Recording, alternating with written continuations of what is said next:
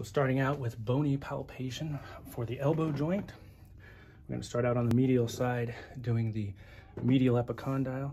It's going to be easiest putting the elbow at 90 degrees flexion. Coming in here, right here, it's going to be the medial most bony prominence right here. So there's the medial epicondyle. And then if I wanted to go to the medial supracondylar ridge, I would just go from here, go up superior, right on the humerus. You're going to go through a lot of soft tissue to get there, but it should be right in here, just superior to medial epicondyle in there. The olecranon is going to be what's known the main elbow. So here, bony most point here, it's known as the elbow. Then coming for the ulnar border, just coming on the ulnar side, the border of the ulnar bone itself on the underside here. Pretty easy, feeling that, palpating all the way up along there, right off the olecranon coming up. The olecranon fossa, if you don't mind, just kind of turn this way. Might be a little easier to see. It's going to be this space here. We can feel right in there, just superior to the olecranon, right off the humerus here, the space that allows for the olecranon bony part to actually tuck in here to get full extension. So that's your olecranon fossa here. Coming around laterally, your lateral epicondyle, going to be easily most felt again at 90. You can even pinch both sides to get both lateral and medial. Right here for your lateral epicondyle. Okay. And then the lateral supracondylar ridge, same thing as the medial side. We're going to go epicondyle and work my way up the humerus and feel this sharp kind of ridging here, which is going to be our origin point for the extensor carpi radialis longus and brachioradialis. Last part of bony palpation, the radial head. So if I'm at 90 flexion and I'm on the lateral epicondyle, I want to move distally so I can get myself on the radius. And then I'm going to go for the next bony feeling part that feels similar to the condyle, so kind of a prominence in a way. And then I'm going to confirm that I'm on that by passively pronating and supinating a patient, making sure I'm feeling motion under my thumb here. So that way I know I'm on the radial head itself. Okay, so right here, where this thumb is. Okay, good, there. The soft tissue palpation part, going into the ulnar nerve, coming medially. Good there. So I'm going to come right out of this ulnar groove here, off the olecranon and the medial epicondyle, come into that space there. And then that's where the ulnar nerve lies. This is that commonly known as, you hit here your funny bone, it gives you that zing. What you're really hitting is the ulnar nerve. So that's it right there. I can feel a little transposing there. Should be tender, so be gentle to your partner. That guy's coming down this way. So ulnar nerve there.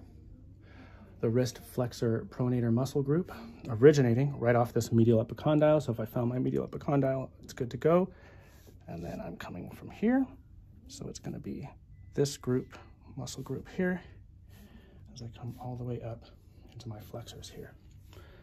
All right.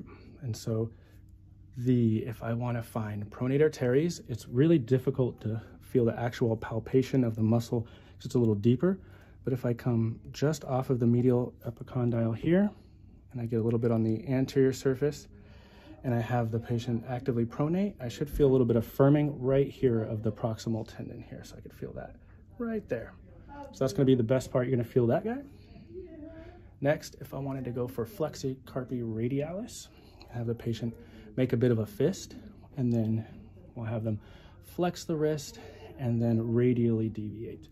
And as they do that, I can feel it firming up in here, following it all the way down through here, and then this would be the tendon. There we go. This would be tendon for flexor carpi radialis right here. This one's going to be palmaris longus for that guy, which we're just jumping ahead there, but that's your flexor carpi radialis right there with the flexed fist and the radial deviation. Okay.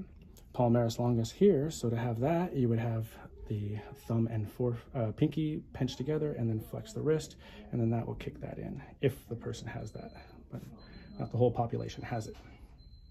So there's that. And for flexor carpi ulnaris, similar to the radialis, you have them flex the fist and then ulnarly deviate as well as flex the wrist. So I can feel that all the way along here, all the way on the underside. It's pretty firm. You can feel it along the ulnar border too. So it's really nicely felt there.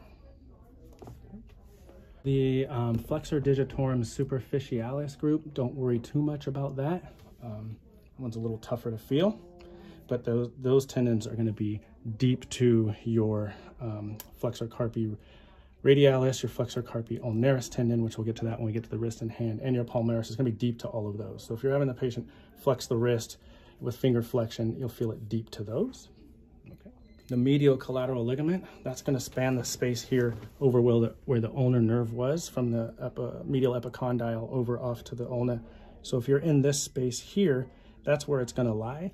It's not distinctly palpable, but if there's something going on here, lesion-wise or impairment-wise, it's usually going to be pretty tender to the touch, separate from the ulnar nerve. Don't worry about the supracondylar lymph nodes for now. The olecranon bursa, as we talked about before, that's just, you know, in between spaces. So you're looking at the bursa in between the olecranon and then the subcutaneous adipose and the cutaneous, the skin itself. So anything to decrease friction through this space here. Moving on to the triceps, have the patient fire, so try and extend the arm. And then now we can see we got our lateral head here coming around, got your long head here coming on the medial side, coming up to the inferior portion of the scapula. And then your medial head is going to be deep to these guys right in between here. So it's a little bit deeper to that. So you're not going to feel that necessarily through these other two big heads because it's deep to that. But long head, lateral head right here. Okay. And then as it comes down here, we get the tricep tendon right over the olecranon fossa, and then of course the olecranon here. And then if we track right around here, this guy right here is anconeus, right here, right off of the lateral part of the olecranon. If you go ahead and bend to 90, if you don't mind that, there we go. And then we try and have him do a little bit of elbow extension. We should see that kick in right through here. Good, right there, and it's ending right there. So that would be your anconeus. Okay, lateral aspect of the elbow. We're gonna do the wrist extensors, so common origin off of the lateral epicondyle. We can have the patient actively wrist extend to get those guys to kick in a little bit. So I can automatically see here, and if I had them kind of ulnarly deviate, that'll give me extensor carpi ulnaris right here. You can feel that guy all the way along, right on the ulnar border. Get extensor carpi radialis as it's coming around this way. And then we're going to try and differentiate between radialis brevis and radialis longus. So we know that radialis brevis comes off of the lateral epicondyle. So that guy here is going to palpate. I can feel it here, and you can see that kind of border come up here and stopping right here. Above that, I got another guy kicking in right here, and you can see that. Go ahead and resist me here.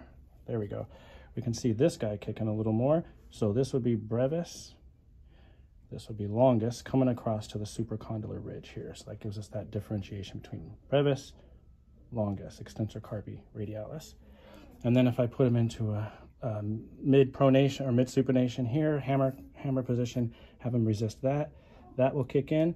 That's giving me my brachioradialis here, which is also coming up to that supracondylar ridge, a little more superior than the, hold there again, sir, right there, a little more superior to the longus off the supracondylar ridge. So that's those two. Lateral collateral ligament, same thing that we were dealing with on the medial side, coming off of the lateral epicondyle to the olecranon, spanning this space here, not distinctly palpable, but will be tender or impairment-wise if there's something going on there. Annular ligament, good thing with that, it encases the radial head. So if you are on the radial head, you are in theory on the annular ligament. So right in there. So right there, the annular ligament's wrapping over this guy. You can see that muscle is not too happy there. Right through there.